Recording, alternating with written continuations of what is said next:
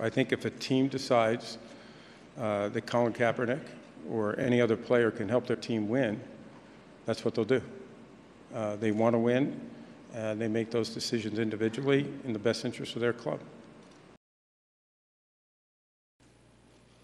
Super Bowl 53 matchup is a fitting conclusion to this amazing season. The New England Patriots, making their 11th overall Super Bowl appearance, led by the legendary Tom Brady and Bill Belichick. Who could say more? And the Los Angeles Rams, led by Jared Goff and Sean McVay, a season for the ages for these young stars.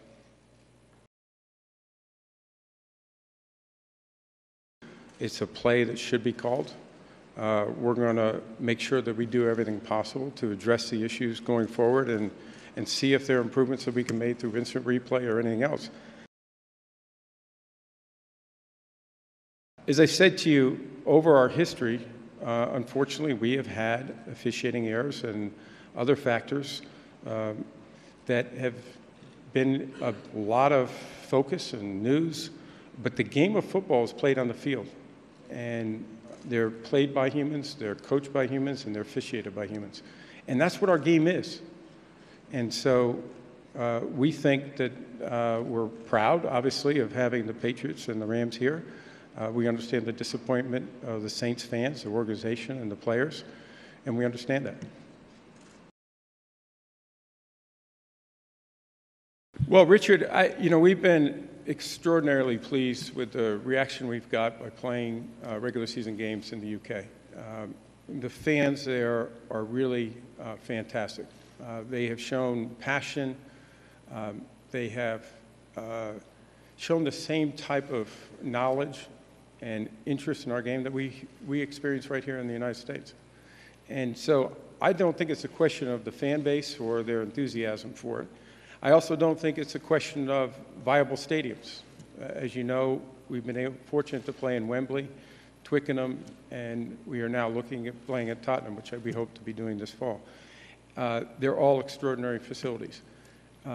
We've also had tremendous support commercially, not only from a media standpoint, but our sponsors and licensees. There's a tremendous amount of support there. I think the issue for us still is, can we do this competitively for the team that is based in London, but also for the other 31 clubs? That involves scheduling and involves a lot of other matters that you don't want to compromise. And until we can get comfortable with that, I don't think we'll be necessarily NFL ready in London, but I do believe that a tremendous amount of progress is happening there.